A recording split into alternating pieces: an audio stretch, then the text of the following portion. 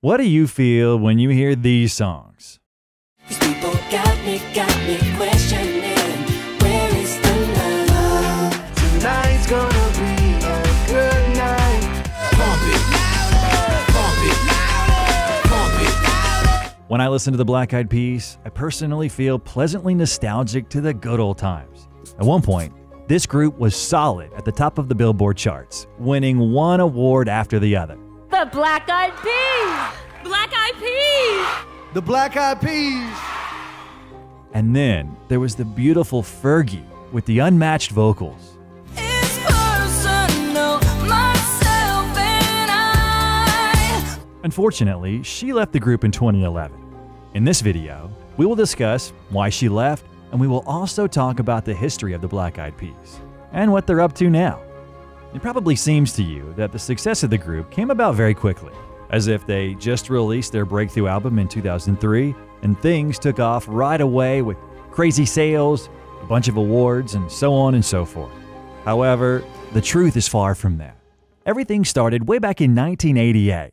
will.i.am, whose real name is Alan Pineda Lindo, was born in the Philippines. He was looked after by adoptive parents from an early age, and he moved to the US. The first person he met there was William Adams, better known under the alias of will.i.am. He was looking at me like this exotic animal, like you're from the Philippines? They were quick to find common grounds to bond over. They had shared views and interests, so they formed a dance group called Tribal Nation. The guys loved breakdancing. They later moved on to making music and got themselves a new name for the group, the At Band Clan. There, they were joined by Mookie Mood and DJ Motivate.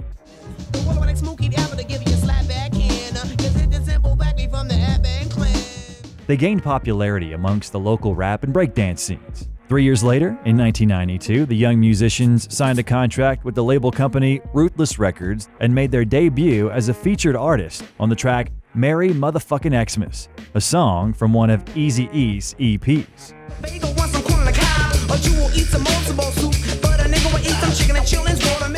Soon after, the group recorded their debut album, Grassroots, which was set to release on October 6, 1994.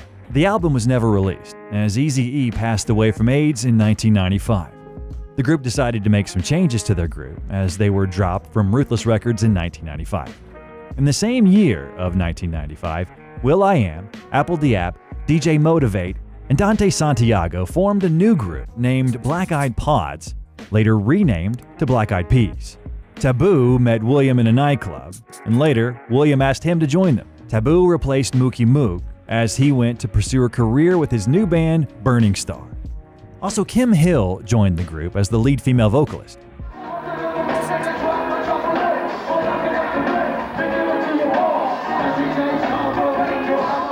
In 1998, they were noticed by the label company Interscope, and the group finally released their debut album called Behind the Front.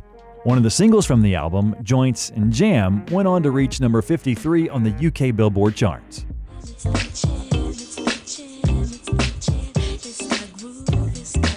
After a critically acclaimed album, the group released their second album, Bridging the Gap.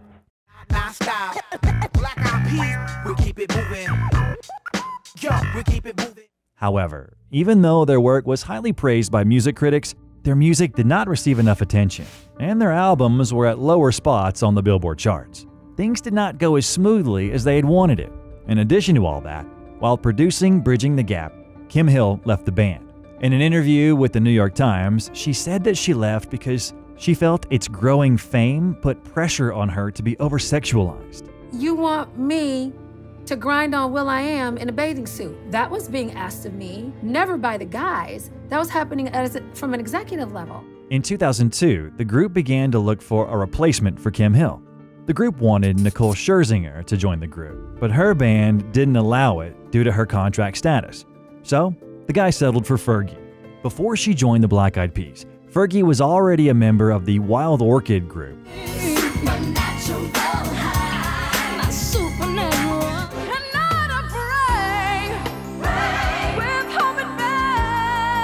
The group released 2 albums, and right around when they finished the third one, their record label forbade them from releasing it, and in 2001, she left the group. At that time, Fergie became addicted to illegal substances. The reason why she started using is extremely strange. She just could not tell the members of the group that she wanted to record a solo album, so she started using. So you tried instead? So hey, why not try some meth? Other than say what needs to be said, I think I'll take. Yes, right? didn't know how to deal. The drugs brought her so much pleasure, but then it all turned into a serious nightmare. She weighed 90 pounds, so she started lying to her friends, claiming that she was struggling with bulimia. But in the end, she just started losing her mind and began hallucinating. It seemed to her that the FBI was after her when she was in church. And when she realized that no one was after her, she stopped engaging in self-destructive activities and returned to music. She met the Black Eyed Peas. At the beginning, she was invited to just record a female vocal segment in the track Shut Up. Shut it up, just shut up, shut up. We try to take it slow, but we're still losing control. Then, the girl was asked to take part in recording a few more songs. By the end of it all, Fergie became a full-fledged member of the group. According to the words of the other musicians, her arrival made the team more whole and coherent. The addition of a charming woman in the group brought even more benefits. The managers of record labels thought that the presence of a beautiful woman in the team will have a totally positive effect on their image, as well as on their album sales, even though she was disliked at first. Who is this terrible person that is joining the Black Eyed Peas? She's ruining it. She is awful. Did they really say that? People would say. But you know what? I yeah. remember that because that's a difficult thing when there's a group that's established and then someone comes in, they're like, it's a white girl. You know, absolutely. Joining a group that's like a hip-hop urban group that is going to draw some criticism. Yeah, and it was like she's masterminding their pop crossover, ruining the... The tragic events of September 11, 2001 became a push for the continuation of their campaigns of capturing the hearts of new listeners from around the world. From the very beginning, they sought to use their music to bring different cultures and music ideas together. The musicians understood that it was time to speak up and call for unity. will.i.am wrote the song Where Is the Love? Apple and Taboo also heard the track and were able to write similar lyrics over it. Justin Timberlake was introduced to the group by Taboo and got a chance to hear the track that will.i.am created. Impressed with the music, Timberlake helped write and sing the chorus. This track became the newly formed group's first single, and they will continue to touch upon such social topics in the future. These people got me questioning, where is the love? And only a week later, the album Phunk was released, in which the previously mentioned track Shut Up and also Let's Get It Started became the hits of the album. Let's get it started. Let's get it started in here. For the first time ever, the guys felt that their bosses from the record labels were truly supporting them. The producers and managers finally believed in the perspective of the Black Eyed Peas. Even though many claim that Fergie's arrival saved the group, the performer believes otherwise, claiming that the group saved her. This is what she had to say about it. It is best that the success of the hit song Where Is the Love is attributed to others. After all, Timberlake took part in it. I was merely icing on the cake. In 2005, the bunch released their next album under the name Monkey Business. This record delighted us with a huge number of legendary hits. My love, you love my lady love. My hump, my hump, my hump. Yeah, if I take you home, would you still be in love, baby? Pump it louder, pump it louder, pump it louder. No, baby, no, don't lie. Also, Fergie didn't forget about her lifelong dream, which was to create a solo album. She finally got to make it happen. The release, called Fergie as the Duchess, became iconic.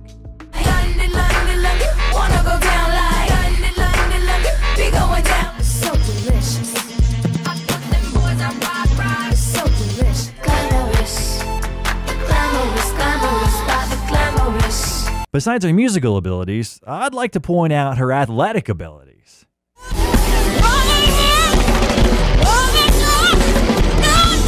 The group's next album, under the name The End, was more successful than the ones before it, even despite the fact that they experimented around with new sounds.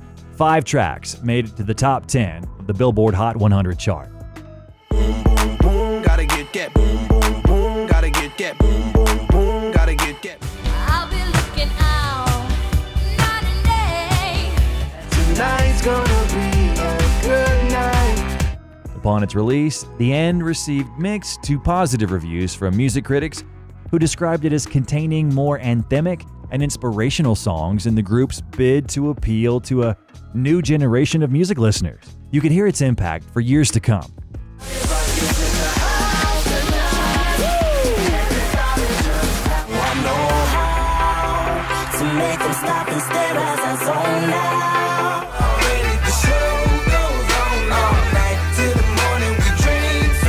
In an interview, will.i.am spoke out about the secret behind their hit songs. Before making a song, the guys begin by thinking about who the target audience is and where the song will be heard. For example, if they're planning on recording a track fit for clubs, then they have to frequent such spaces and understand which songs appeal to people. Was it the lyric? Was it the synth? What is it? You're watching people like react to things, and they react to the build now. That's the thing right now. Is builds, peaks. That's our next song. Is "Don't Stop the Party." That's it. Further, they always try to blend different cultures and styles, which is exactly why their music happens to be so unique.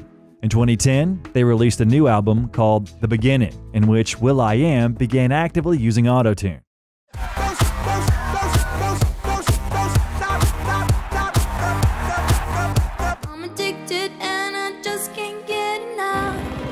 I just can't get enough.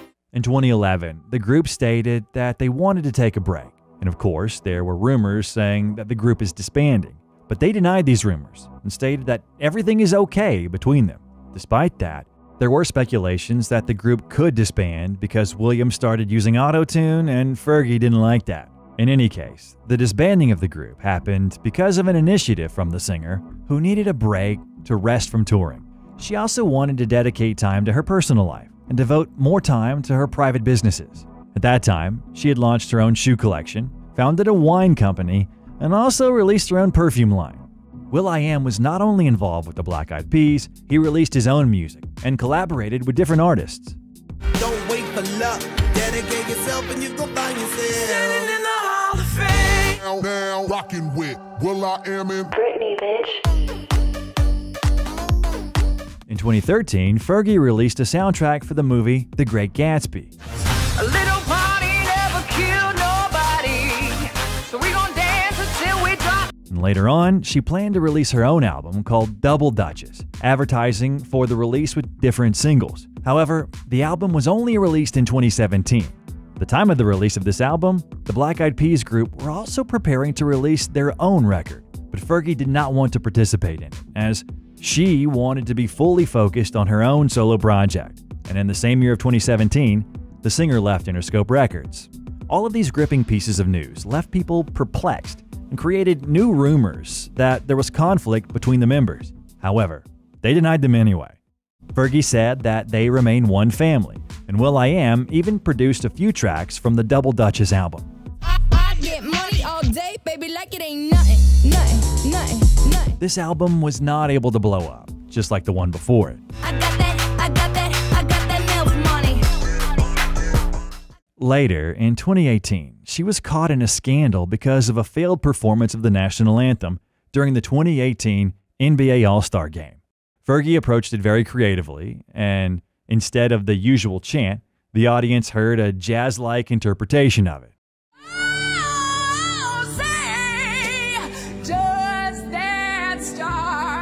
Even during the anthem itself, the camera was capturing the reactions of those in the crowd. Fergie's unique performance was compared to the famous Happy Birthday, Mr. President by Marilyn Monroe. She was even accused of being disrespectful towards America. The singer later apologized for the performance. However, online, she was already awarded with the award of Worst Performance of the National Anthem in history. It's almost a little disrespectful. If it was any other song, I'd be like, you go, Fergie. Holy shit, that's good! Poor Fergie, I feel so bad. After that, it was not the best time for Fergie. For example, her dad, whom she had a very good relationship with, passed away. It was actually him who partnered with her in the establishing of her wine company. Further, things didn't work out with her shoe brand. What was good, however, was that Jack Harlow sampled her vocals for the song First Class, which gave her an excellent reason to return to the scene, and the public was happy to see her.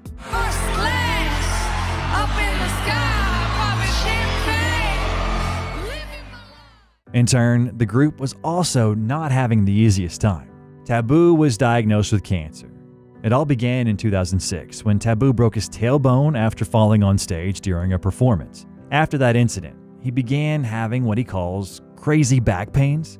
But chalking it up to his tailbone not healing properly, he didn't really think anything of it. The pain started getting stronger and stronger every year. Then, one night in June 2014, upon returning home from a gig, the pain became so severe that Taboo couldn't take it any longer. His wife insisted he go to the hospital. After an MRI, CAT scans, and blood work, Taboo was told the next morning that he had stage 2 testicular cancer. I remember Apple came to the hospital. I just remember him looking like, this is weird to see my boy on a bed that has cancer now. So he was freaked out, Will was freaked out, and then Fergie came to my house, and they couldn't believe that I was going through this. When asked about the hardest challenge he faced during his cancer experience, Taboo says it was the chemotherapy. It left him in excruciating pain and unable to sleep. He admits, there were moments when I wanted to give up. And kept me motivated was my wife and my kids, and knowing that I could be on that big stage with my best friends, will.i.am and Apple. And thankfully, he did not give up, and everything worked out well. He's currently totally healthy. After this difficult time in his life, Taboo wrote a soulful song called The Fight. And I'ma survive this, right? Everything gonna be alright. Everything gonna be alright. As for the music of the Black Eyed Peas group, they got back together in 2015 with a track called Yesterday. His name and the boys coming straight out of LA. Cause your motherfucker name will.i.am. I'm so cold, my flow stay chilly. And after Taboo's full recovery, they finally finished the album and published the release called Masters of the Sun Volume 1. It is a political album that addresses social issues such as gun violence, police brutality, race relations, and the effects of social media. The first track on the album is a collaboration with Nas. This collaboration tells us the Black Eyed Peas, for the first time in a very long time, is returning to true hip-hop. This is exactly the genre that kickstarted the group's career. Now I'm in the download. Fast for your slow-mos like a Lambo. Running through these levels like I'm playing with the cheat code. Delete him and throw him in the trash can. Attack him with the boom bap original rap, man. There are not many hit songs in this album because of the intensity of the social topics discussed. Therefore, it was no wonder that the sales of this album did not replicate or even come close to those of their previous works. However, the guys were not discouraged by that because they knew they could produce hit songs, and they proved it in their next release under the name Translation. The guys began using Latino vibes in their songs. It all began with the soundtrack Ritmo for the movie Bad Boys for Life.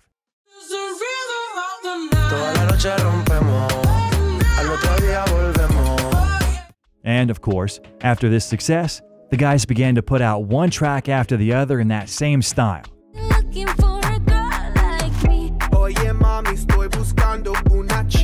Some songs even had Spanish names. Take, for example, Vida Loca or Mamacita.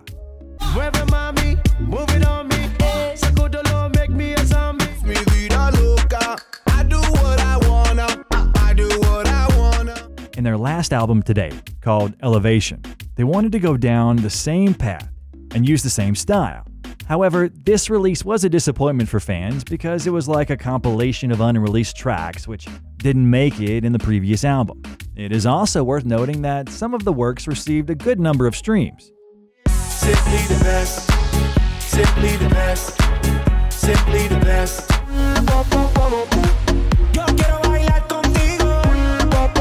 You're probably wondering as to why Fergie did not return to the group, keeping in mind that her last album flunked in terms of sales, so it would have made sense for her to return to the group.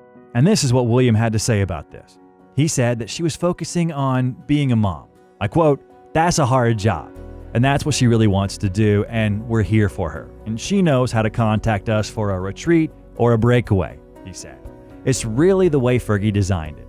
So we're respecting her design. We love Fergie, and we don't want anything but awesomeness for her. He added that he and the remaining band members will.i.am and Taboo do try to keep in touch with their now former bandmate. Let's hope that one day we will see them together again on the same stage. As for now, the role of the singer in the group is occupied by the talented J. Ray Soul. I make the boys say. Make the boys say. The next video that I want to recommend you watch is about the history of the legendary duo Outkast. Be sure to hit the like button under this video and subscribe to the channel to promote the video. Bye everyone!